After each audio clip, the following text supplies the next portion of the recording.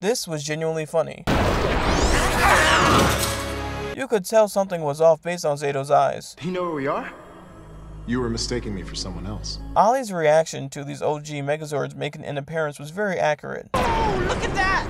That's some classic Megazord action right there! This officially confirms Zeto did get murked, at least physically. I'm afraid that Zeto's mortal life is over. Zordon is still alive, spiritually. There's something I used to say in times such as these. May the power protect you.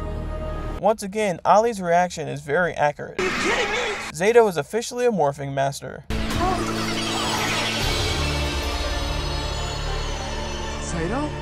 The final battle being through conversation and reason shows Zed can be reasoned with. You want to survive or not? Oh, fine. Fine! Rita Repulsa makes an appearance. Zeddy? Huh? Would you shut your trap? That voice!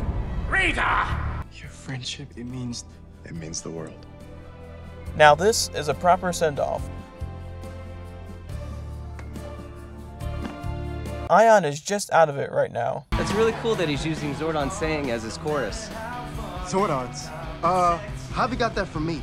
It's what the being in the voice said to me. Wait, what? This news could give Billy the encouragement to continue his search for Zordon. This was a nice ending. May the power protect you! Cool, coolio. Thank you for watching another episode of Tales from the Grid, and until next time, have a good one.